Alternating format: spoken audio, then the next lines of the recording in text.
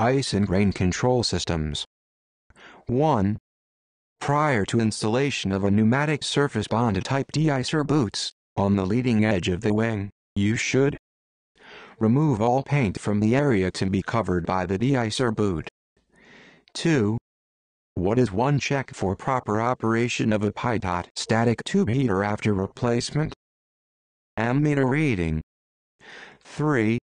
Some aircraft are protected against airframe icing by heating the leading edges of the airfoils and intake ducts. When is this type of anti-ice system usually operated during flight? Whenever icing conditions are first encountered or expected to occur. 4. What method is usually employed to control the temperature of an anti-icing system using surface combustion heaters?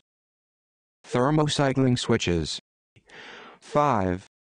Why should a chemical rain repellent not be used on a dry windshield? It will restrict visibility. 6. Which of the following indications occur during the normal operational check of a pneumatic de-icer system? Fluctuating readings on the pressure gauge and relatively steady readings on the vacuum gauge. 7. What is the purpose of the distributor valve in a de-icing system utilizing de-icer boots? To sequence the de-icer boots inflation symmetrically. 8. What should be used to melt the ice in a turbine engine if the compressor is immobile because of ice? Anti-icing fluid. 9. What is the purpose of the oil separator in the pneumatic de-icing system? To protect the de-icer boots from oil deterioration. 10. How do de-icer boots help remove ice accumulations? By breaking up ice formations. 11. What icing condition may occur when there is no visible moisture present? Carburetor ice. 12. What is used as a temperature sensing element in an electrically heated windshield? Thermistor. 13. Which of the following are found in a laminated integral electrically heated windshield system? 1. Autotransformer. 2. Heat control relay. 3. Heat control toggle switch. 5. Indicating light. 2, 3, 4, 5. 14. Carburetor icing may be eliminated by which of the following methods? Alcohol spray and heated induction air. 15.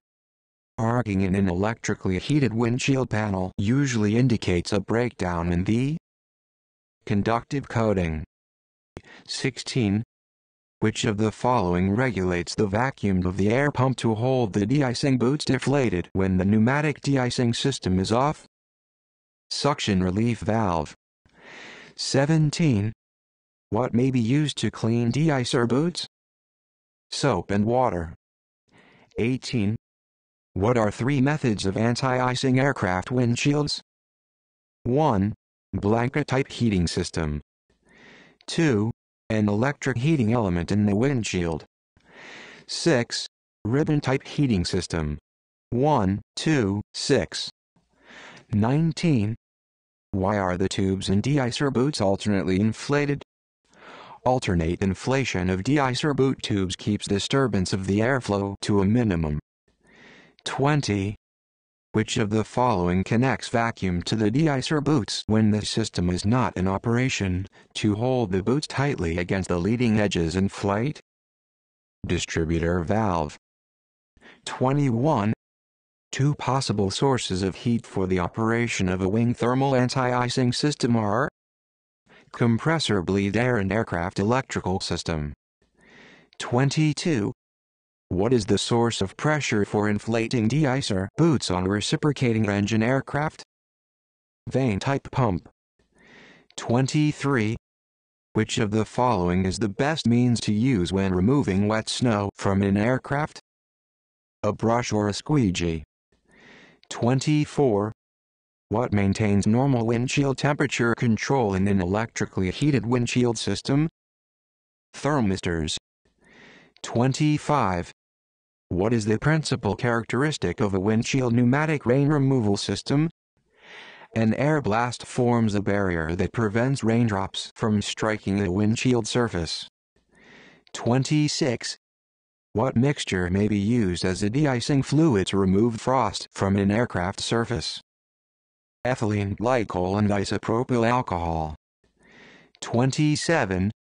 Where are the heat sensors located on most aircraft with electrically heated windshields? Embedded in the glass. 28. What controls the inflation sequence in a pneumatic de-icer boot system? Distributor valve.